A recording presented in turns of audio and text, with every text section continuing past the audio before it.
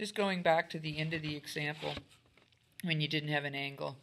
So you take your angle and you fill it into, so we found the angle of, where was it? 39.4066 degrees. And the second angle is always its complement, so 50.5934 degrees. The second part of the question wanted to know how long was it in the air. So you can take your angles one at a time, fill them into this equation, and find your time. So when I did that with the smaller angle, I got 2.58846 seconds. I could do the same thing for the larger one, but I didn't yet. Then what is the maximum height that it reached? So you're looking for delta dy max. And when you're doing that, remember it's the TU, so you have to divide this time in the air by 2. Remember your A goes in as a negative 9.81. Remember the check is that these two should be equal to each other. And you get, or sorry, these two should be a half of each other, and then the answer should be the other half, okay? So you get 8.216 for the smaller angle. You could now go and do exactly the same thing for the larger one. But I just want to take a couple of minutes and talk about range and angles, because we haven't really done that yet. So if I have a small angle, then the range isn't going to be that big. It's not going to be that big because even though the x component might be fairly large, the y component is tiny. And the y component is what determines how long it's in the air. So this angle might be like 20 degrees. And because the y component is tiny, it doesn't end up going out very far. Okay? So now let's make my angle bigger. Maybe I'll make it 30 degrees. So now the y component is bigger. And so it stays in the air longer, so it can go out further. If I make it bigger again, sorry, just trying to find different colors. There we go. If I make it bigger again, let's say this, that's definitely not 30, but okay, let's say this is 40. Again, it will go out further. But there's going to come a point where it, and I think I'm going to need to, there's going to come a point where it's going to be so far up that it's not going to have a very big x component. I need to redraw because I didn't do my angles very well. So let's make this 20.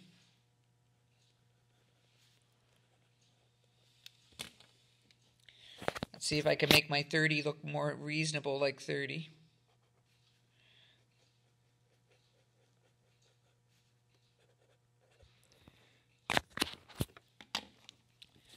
And we'll make this one, my markers have a thick end and a thin end, and I always open the thick end. Let's make this one 40. Okay?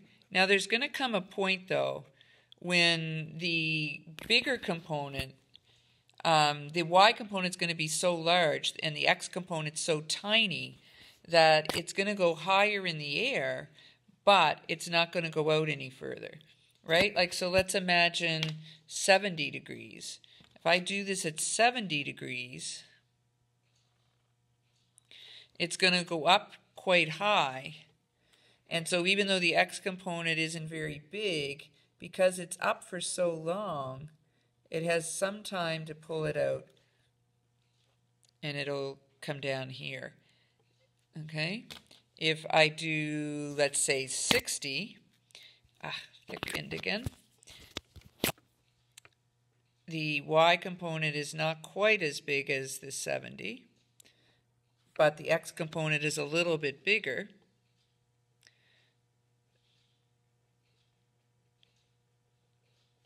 So this will be 70, or excuse me, this will be 60. Are you noticing anything? Okay, if I do 50, again, the y component will not be quite as big as the 60, but it will be bigger than the 40. But the x component will be smaller than the 40. And in the end, it'll cross. Complementary angles have the same range. Okay? If there's that playoff between how long it's in the air and how fast it's going outward. See? So complementary angles have the same range. So then the next question is, what angle will have the longest range? And I hope you're answering 45. Right? It's going to have the longest range. It has the components that are equal in the x and in the y, and as a result it ends up with the longest range. So complementary angles have the longest range, and 45 has the biggest range. All right? Okay, time to move on to non-ground-to-ground projectiles. Maybe I should do it in a separate video.